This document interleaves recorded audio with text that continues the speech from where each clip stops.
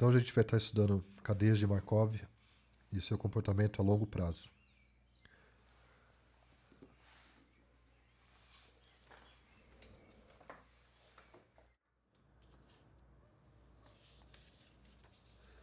Ok, então a gente estava vendo aqui essa análise de primeiro passo, com esse exemplo, com essa matriz de transição. Tem 3 estados A, B e C. E a gente já viu então que a gente vai ter, como nosso objetivo é encontrar o valor esperado de TA, dado x era igual a A, do tempo de revisita A, dado que inicia em A. Usando essa técnica 2, que é condicionar o primeiro passo e usar a expectância total, que é essa técnica de análise de primeiro passo. Então a gente vai definir esse símbolozinho E com o subscript aqui, que pode ser A, B ou C, que vai ser definido como E de TA, o valor esperado do tempo de revisita A, dado x era igual a x.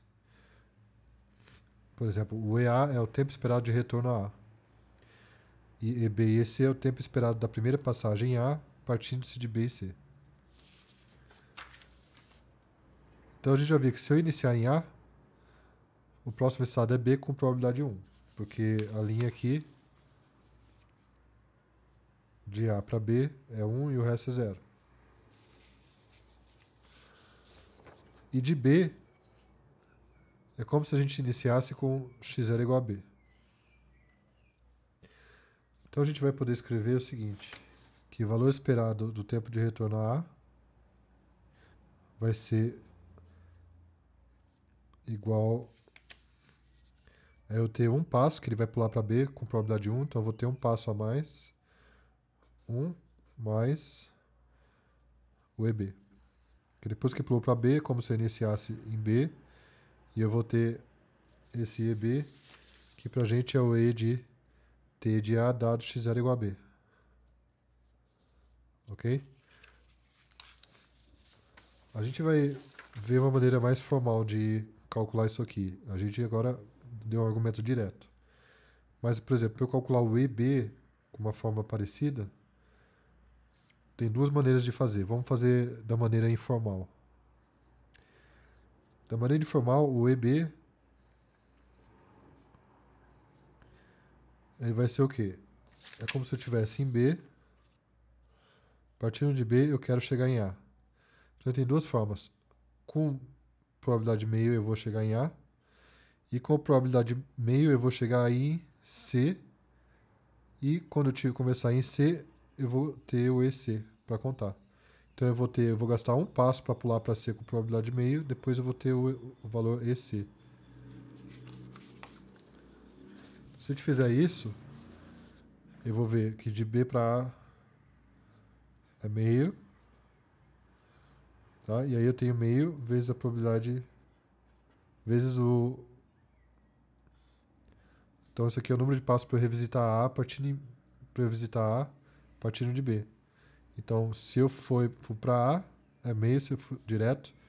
Se eu fui para C, é meio mais um passo a mais, mas como se eu tivesse iniciado em C e eu quero ver o valor esperado do tempo de visita a A. Tá, então vamos fazer aqui. Então esse aqui seria, por exemplo, de B para A.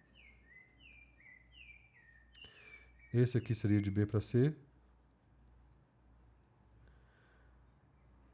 Esse termo aqui. Vamos fazer assim, ó. Ok? Se eu quisesse fazer isso de maneira formal, você está curioso como é que faz? Eu vou fazer com a caneta fininha para a gente ver que é um cálculo auxiliar, só para você ver como seria 100% formal. Mas uma vez que você acostuma, dá para fazer desse jeito aqui, tá bom? Mas se você quiser ser totalmente formal, antes de eu fazer isso aqui, esse EB, então vou fazer aqui mais ou menos assim, ó.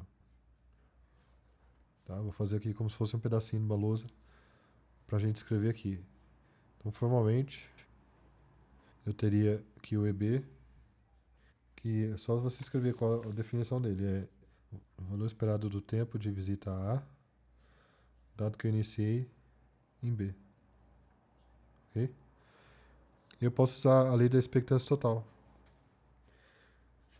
Então, a lei da expectância total, eu posso falar que é o seguinte. É igual, aí eu vou quebrar isso aqui como sendo E de T a dado x0 igual a B. Aí você pode ter como se fosse isso aqui dado uma outra coisa, tá? Só que para eu não colocar um outro dado aqui, eu vou colocar a vírgula. Então, eu estou quebrando em dois casos. Se eu tiver em B, ele pode, a gente já viu. Se eu tiver em B, ele pode ir para A ou para C. Tá? Então, eu estou ignorando essa parte do B que vai dar 0. Então, eu vou fazer isso aqui. Então, eu posso x1. Tá? Se eu partir de B, eu posso agora de B, no próximo passo, em um passo, posso ir para A ou C, de acordo com a transição. Então, a gente particionou em duas coisas. Então, dado x1 igual a A, vezes o P de x1 igual a A, dado... Então, esse dado x0 igual a B permanece aqui, ó, x0 igual a B. Então, esse é um termo, o próximo termo é a mesma coisa para C. TA, dado x0 igual a B, x1 igual a C, vezes P de x1 igual a C, dado x0 igual a B.